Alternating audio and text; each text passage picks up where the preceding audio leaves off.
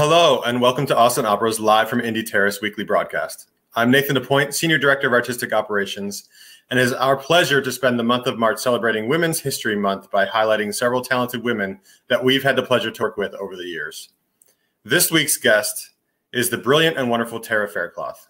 Tara is a highly sought-after stage director who was most recently with us on Rigoletto to kick off our 2019-2020 season. Tara has frequented some of the country's most prestigious opera houses, Houston Grand Opera, the Lyric Opera of Chicago, and Atlanta Opera, to name a few. She's equally well known for her work on the legacy repertoire as well as new and Baroque opera. Please welcome Tara Faircloth to our episode. Hi. Hey, Tara, how are you? Good. How are you? I'm fantastic. Where do we find ourselves catching up with you now? Well, you find me, strangely enough, in beautiful, sunny Austin, Texas. I've been spending most of my COVID quarantine period time here. Okay. And so you survived the storm a couple weeks ago. I did survive the storm. Yeah. We did lose power. We lost water. Oh. It was adventurous. Did you get out your snowsuit? Yes, exactly. I didn't even have a winter coat here, actually. I have a feeling that most of Texas was in that same boat. What is a winter coat, and what are boots? Like, what are those things? But my partner and I, we got very close to one another after days of no showering and me wearing clothes, so it was great. So, I mean, it was nice that you were still in a place to even get close after a year of COVID and pandemic lifestyle. Yeah, absolutely.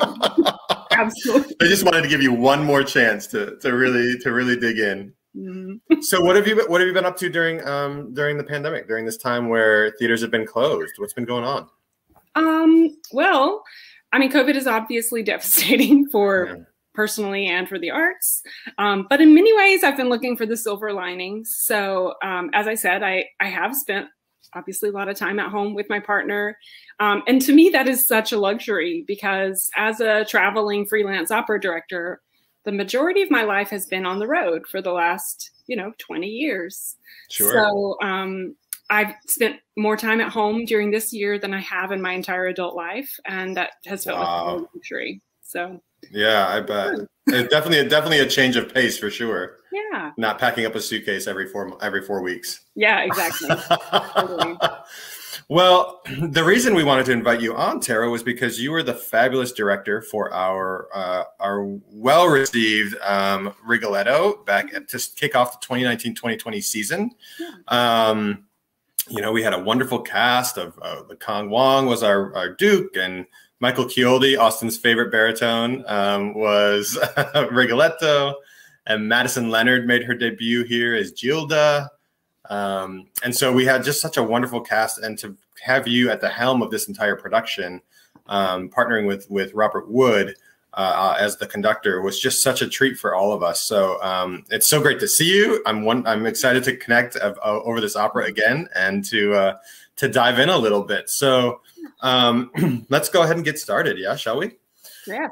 So a little backstory on Rigoletto to start out with. It premiered in 1851 at La Fenice in Venice. The work has since become widely considered to be the first of the masterpieces from Verdi's mid-career, his mid-writings. And it's also become a staple in the operatic repertoire. It's consistently done. It's always in the top 15 to 20 operas done every year. So it's one of those that you tend to see often, for sure.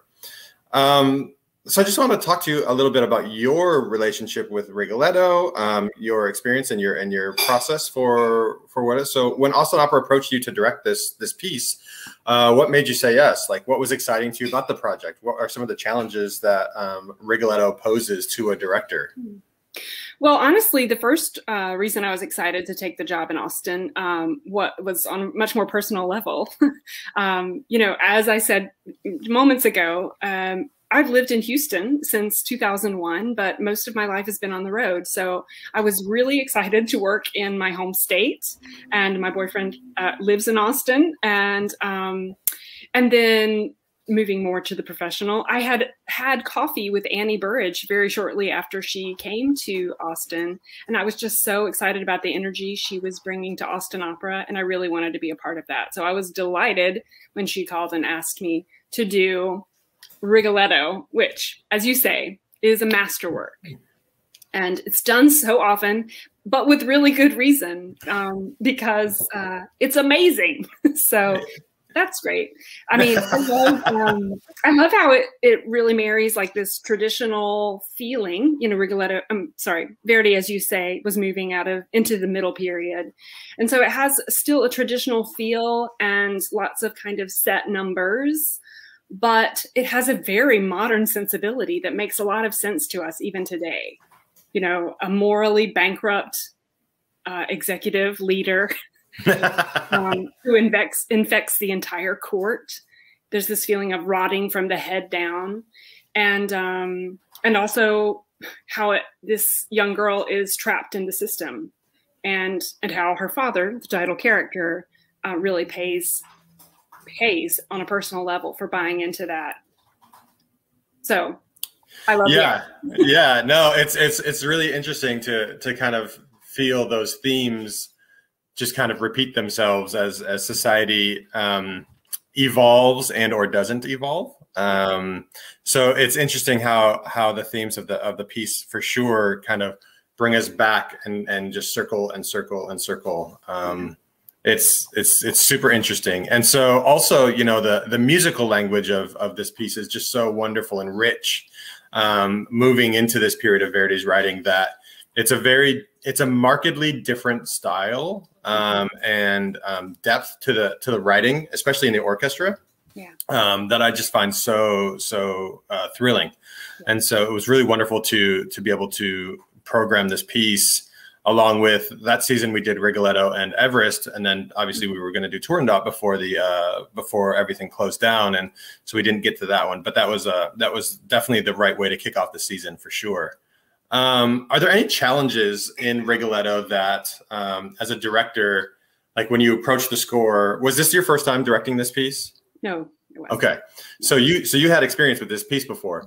Now, as you came to the piece, either for the first time or coming into this production, were there any moments in the opera that you're like, how am I going to solve this? Are there any challenges that present themselves? Oh, sure. I mean, well, every director who gets to do Rigoletto has to do the scene. There's a scene where they kidnap Gilda, but before that, there's a whole scene in an alley where Rigoletto happens upon a bunch of courtiers, and then they blindfold him, and he doesn't realize that he's holding a ladder to kidnap his own daughter at his own house. It's a challenge. The suspension of disbelief is high in that act. Yes, indeed. I mean, there's 25 men singing at full voice, and he's like, "What's happening?" Anyway, so that's fun. That is always a challenge. Thank you for that bit, Verdi. And luckily, he pays dividends for drama for the rest of the time. There's also a little bit of a challenge with modern sensibilities about believing that Gilda could fall so far in love with the Duke, who is so clearly a jerk, or reveals himself to be such a jerk, and how could she sacrifice herself for him? Spoiler alert. Yeah, sorry. But you know, that's a lot of character work with the Gilda, and luckily we have a pretty amazing one, so that's nice. Yes, Matt, we were very, very lucky to land Madison Leonard for sure. Yeah, I mean, honestly, the whole piece is fairly melodramatic, so it actually takes really good singing actors to provide the gravitas and weight it and naturalism that makes it work. Otherwise, it seems silly. Absolutely. Yeah, if you go too far to like one direction of overplaying it too much or underplaying it too much, like there's that really, really specific sweet spot where I think it doesn't happen in every opera, that you have to, you know, hone in so specifically on that line and carry it through the piece. It can be really, you know, it wouldn't land either if you're on either side of that line. So, and what you and the cast did with this production, I just thought threaded that needle very, very nicely. Yes, of course. So Tara, you chose several clips for us to discuss today and to watch. So let's jump right in. The first clip is from the opera's prologue. And you approach the prologue a little differently than other directors sometimes do. Do you want to talk to us about what that approach was and how, like, what the inspiration for that was? Oh, sure. Well, you know, as you mentioned, Rigoletto is done thousands of times. So there's kind of a, like, there's nothing new under the sun feeling about a lot of the classic rep. And so in this spirit, I was really inspired by my work. Many, many years ago, I assisted a wonderful director named Lindy Hume, and she was brilliant. And I feel so lucky to have done this piece with her at the helm, because she really informed the way I think about so much of the piece. And the prologue is one section of it. So this idea of kind of presenting a Renaissance painting was really inspired by Lindy's work. Again, I was really interested in speaking from the moment you see people on stage about the idea that this is a beautiful, horrible world, that this idea of corruption from the head and a poisonous atmosphere, and how the courtiers are complicit in what happens. But that comes from a place of fear. Which is really heartbreaking. And so we kind of meet the individual characters a little bit during the prologue. We see the Duke pull an innocent girl off stage, and the courtiers do nothing but watch. And then at the very end, they turn to the audience as if to say, that's how it is here. This is who we are. But I also think what's important is they're saying, watch us at your own peril, because we are also voyeurs. You know? Interesting. Yeah. I feel like that reads really well. Why don't we go ahead and watch this clip from the prologue of Rigoletto? Wonderful.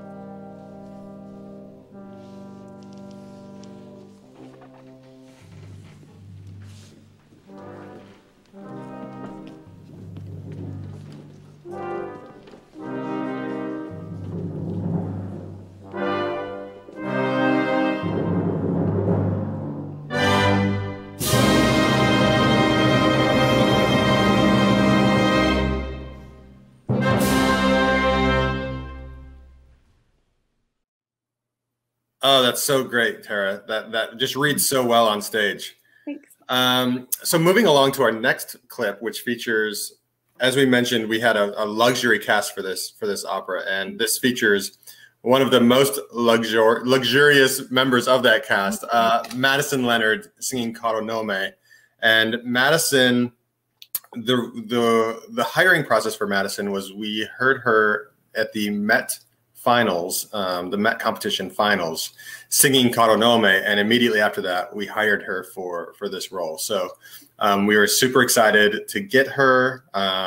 It was the second time that she had done the role. She had just done it in Seattle right before coming to us, I think like a month before. Yeah. So she was fresh, and she had some ideas that she brought to the table, but she was also really receptive, I know. And like you, Tara, and Madison, I think you had worked together once before. Yeah. Mm-hmm. Was that at Wolf Trap?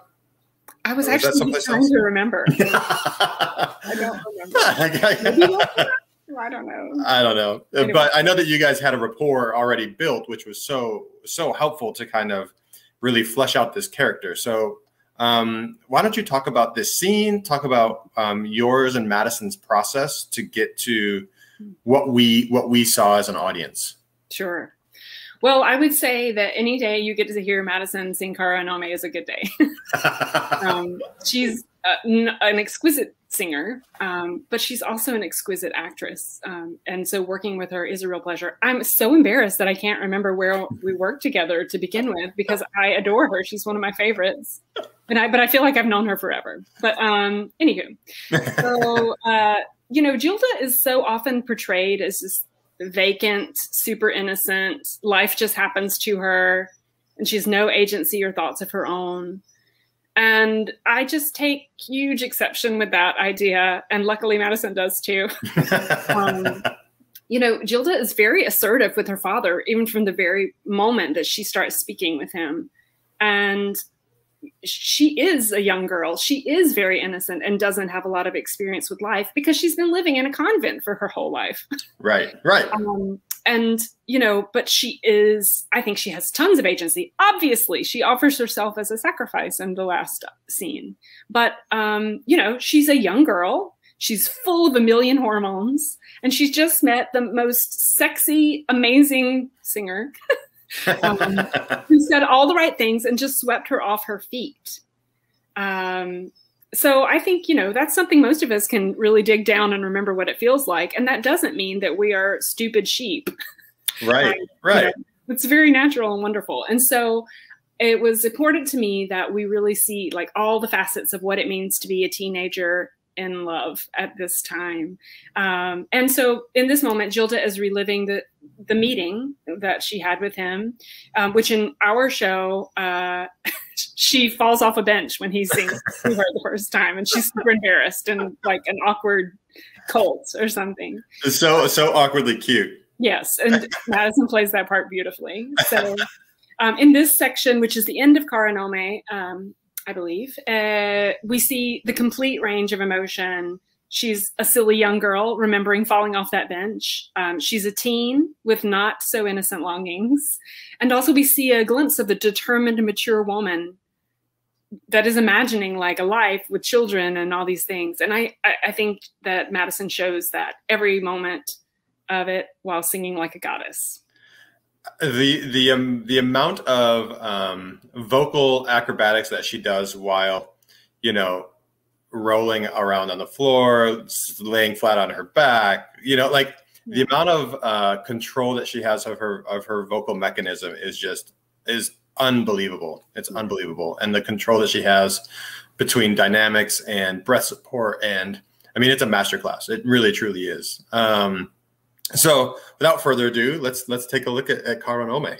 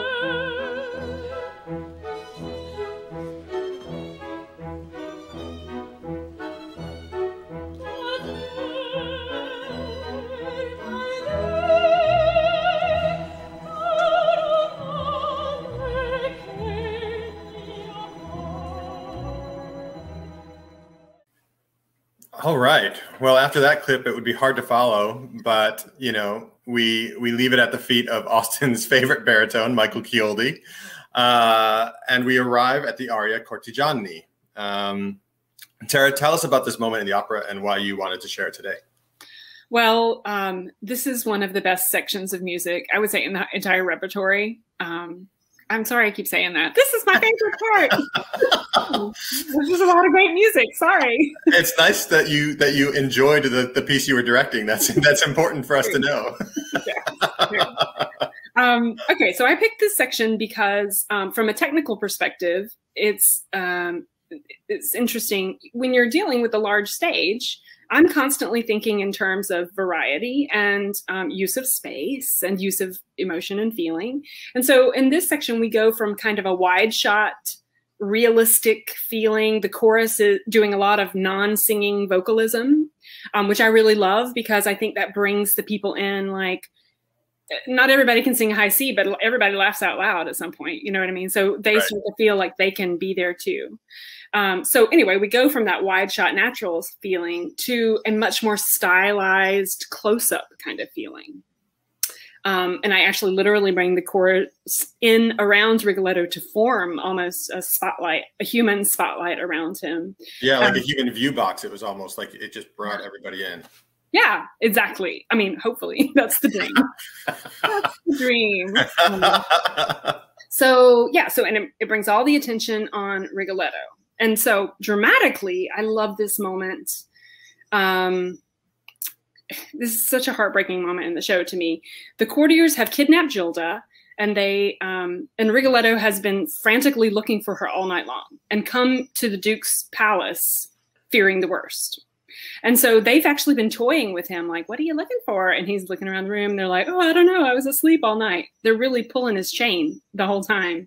And this is the moment where he finally snaps and realizes that Gilda is here and she is with the Duke in his bedroom right this second, and there's nothing that he can do about it. So he kind of has a mental break, and he just screams at them, telling him exactly what he thinks of them. And then there's some violence, and he breaks down and just becomes the most heartbroken, sobbing father. So it's a pretty powerful moment. Well done, Verdi. Right, exactly. And when you pair that with a voice like Michael's, who sings with such passion and such such depth, I once referred to him as like he was doing a Tosca with me, and I referred to sitting in the dress rehearsal of.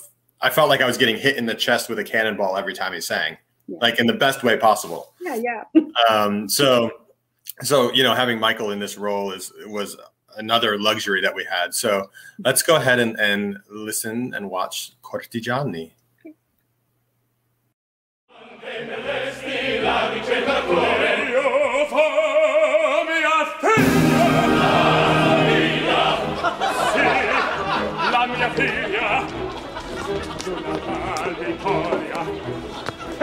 Adesso non ridete, e la voglio, la renderete.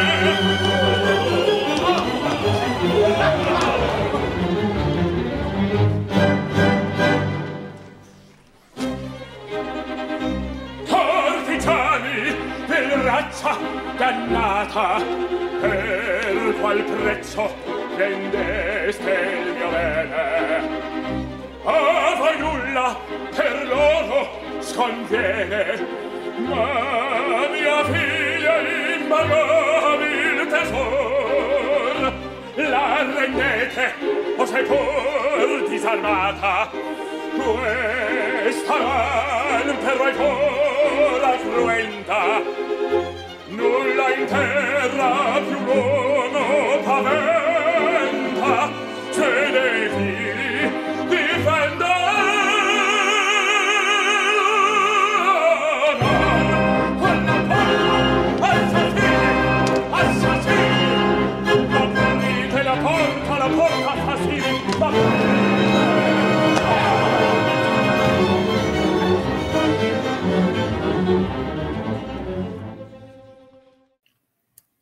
Well, there was Michael, and now we're going to go into the final act of the opera. we have one of the most recognized quartets in the operatic repertoire. It's done frequently by, what's funny is it's often done by young artist programs because it has one of every voice. Like, so it's like, oh, this is one that everyone can sing together, even if they shouldn't. Yeah, so it's super recognizable, and kind of one of those staples that you hear over and over and over again. But Tara, tell us about this scene. We haven't touched much yet on the set for this opera, but it was from New Orleans Opera, and scenically it did a really nice job of finding the moments where it could split the stage. You mentioned earlier in our discussion about scene 2 of Act 1 where they're in the alleyway, but then you have the house, and so on stage you actually have these two worlds that are outlined, and then in this act, in Act 3, you also have the garret or the tavern, and then you have outside the tavern, and those are two very different worlds. And so do you want to tell us about the scene and help set us up and how the set helped to inform the staging? Oh, sure. I mean, it's really difficult to talk about Rigoletto and not include this quartet, honestly. Exactly. I think, you know, again, Verdi's masterful at showing us 4 completely different perspectives at the same time. They're all singing quite different vocal lines, but they mesh amazingly. So we have the Duke, who is seducing Maddalena in a very different way than he seduced Gilda, which is kind of a slap in the face. He knows his audience, so to speak. Maddalena is playfully flirting with him while kind of manipulating him to get what she wants out of the relationship. Gilda is seeing the Duke's betrayal for the first time. She's destroyed by what she's seeing. And Rigoletto is pretty much telling Gilda not to waste her tears on him, but that he's going to take care of the situation. Yeah, and so it's a fun challenge. But as you say, so this is a tavern. It's like a hole in the wall on the outskirts of town. So it's usually decrepit, murky. There's a little river running by. And then this disgusting tavern where Sfarfaggiuli hangs out with his sister Maddalena. Yeah, so there's this whole indoor-outdoor feeling, and that they can see in a window to see what's going on. The trick, I think, in this section is there are 2 verses and then a kind of extended coda in the music. And the trick is to keep the Duke and Maddalena from mauling each other because it's the most sexy music, and you know, if this was naturalism, they would just be naked by the end, right? Not that kind of show. Yeah, exactly. I mean, I've seen some shows where it's almost that, but I usually keep things a little bit more PG, but you want to still have that feeling, and so to keep them apart, but not make it just seem like they're just running around the table constantly. And also to keep a sexy story building. I mean, that's harder than you might imagine, actually. It's actually really athletic singing for all 4 of them throughout. It requires singers at the top of their game, but the Duke and Maddalena have a big acting job to keep it sexy, keep it playful, keep it fun, sing the heck out of it, and still continue to tell the story. But I have to say, you know, it's a really satisfying moment in all of operatic history. So. For sure. Well, let's dig right into into that moment, shall we? Sure.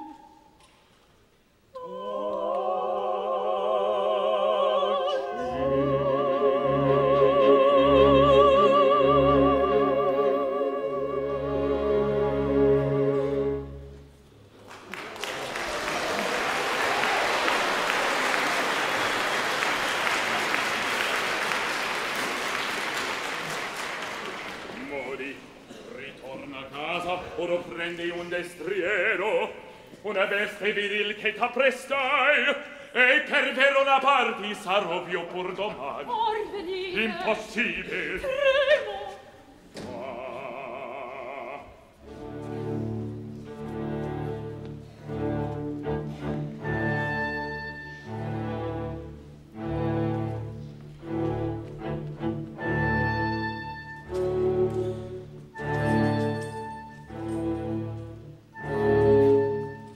Venti scudi hai tu detto, eccone 10, e dopo lo prai il resto. E qui rimane, sì, alla mezzanotte ritornerò. Lontare, a gettarmelo al fiume basto io solo. No, no, il vuol far io stesso. Sia il suo nome. Our last clip of the day is the trio and the storm section in Act 3, and it features Allegra de Vita as Maddalena, Madison as Gilda, and Peter Volpe as Sparafucile. Also, again, it's one of those super satisfying moments where you know what's going to happen, but you just can't look away. It's like, just don't. Yeah. So talk to us about this scene and what made you select this for our viewers.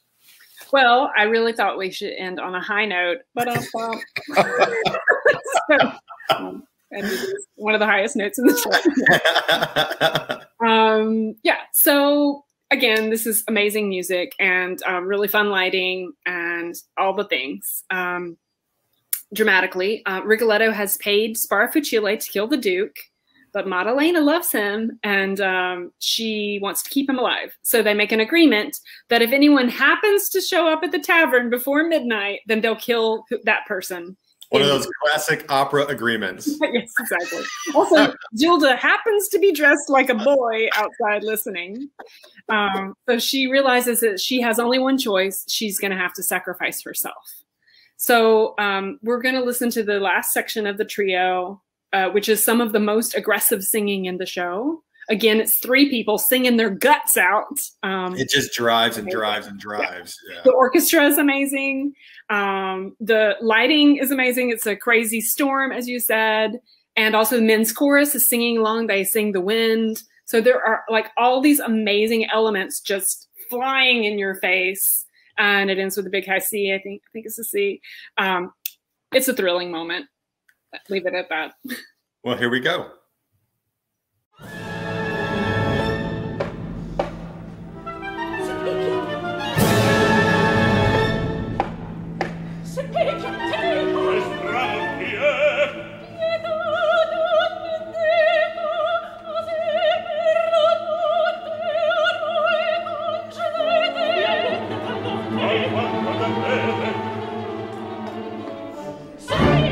Presto all'opera con vita, anello una vita.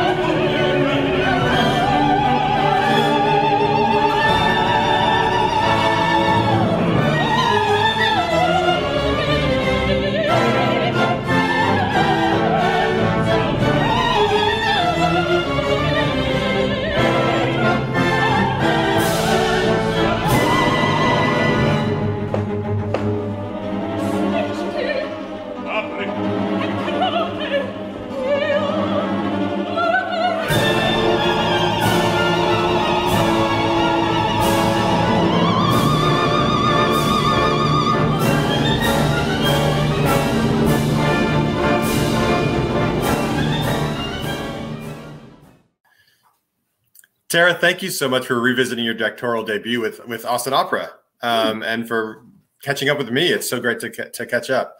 Do you have any lasting memories that you've taken with you from the experience here in Austin, either as a director into future productions that you will do, or just at your time here with Austin Opera?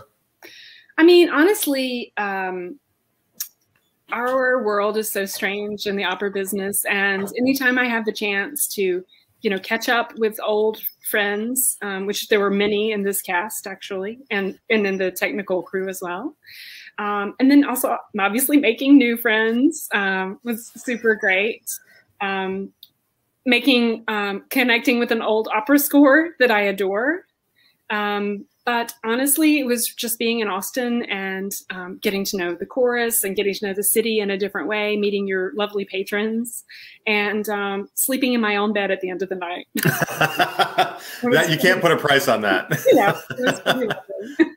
Austin, not too shabby. Excellent, excellent, excellent. Well, Tara, thank you so much for joining us today.